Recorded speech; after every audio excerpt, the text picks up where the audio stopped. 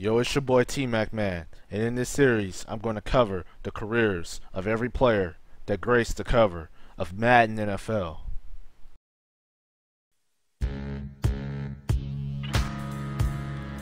Daunte Cullpepper will be the next athlete we look at, as he was a cover athlete of Madden 2002. Daunte Cullpepper was one of the strongest, biggest quarterbacks we've seen in the NFL in recent history, and we're going to see his progression starting now.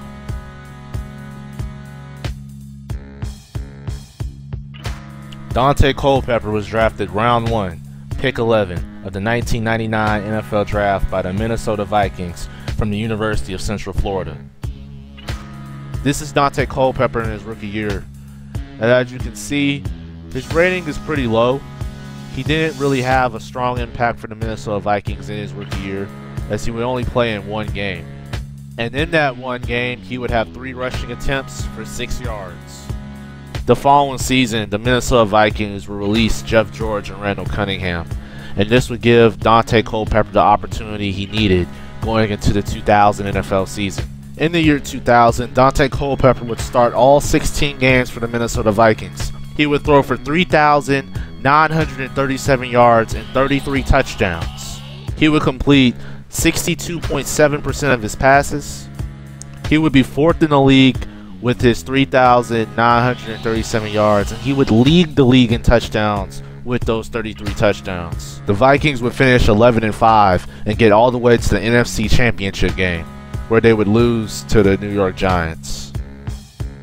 The following season, he would be named to the cover of Madden NFL 2002. As you can see on the screen, this is Daunte Cullpepper's render for Madden 2002. I guess it looks okay considering the time this game was made.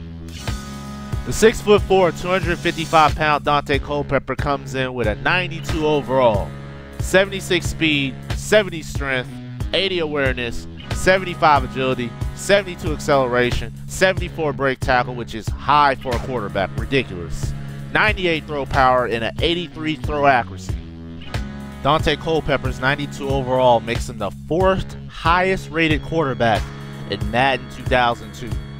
He has the 3rd highest speed rating, the highest strength rating, tied for the 4th highest acceleration rating, has the highest break tackle rating with that 74 break tackle, and he has the 2nd highest throw power rating in the game.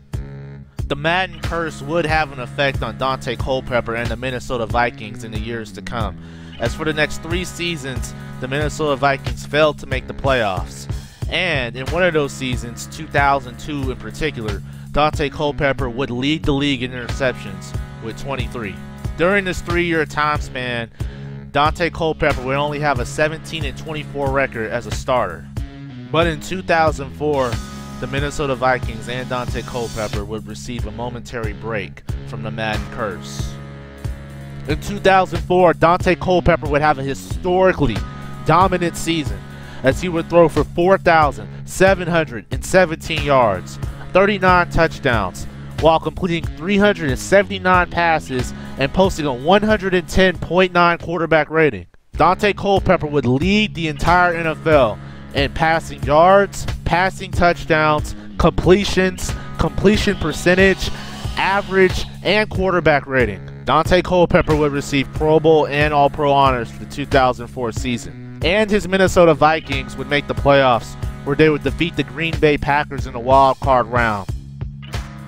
At the time Daunte Cullpepper had this season, his 4,717 yards was the 5th highest yard total ever recorded in a season in NFL history. And his 39 touchdowns was also 5th all-time in 2004.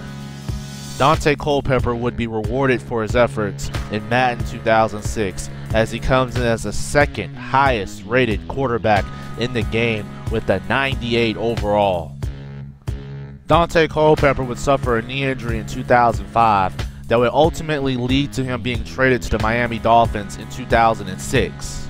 In 2006, Daunte Cullpepper suffered from poor performance and injuries. He would then be released by the Dolphins in the subsequent offseason of 2007.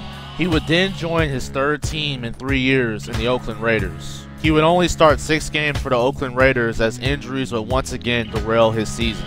In 2008, he would then join the Detroit Lions.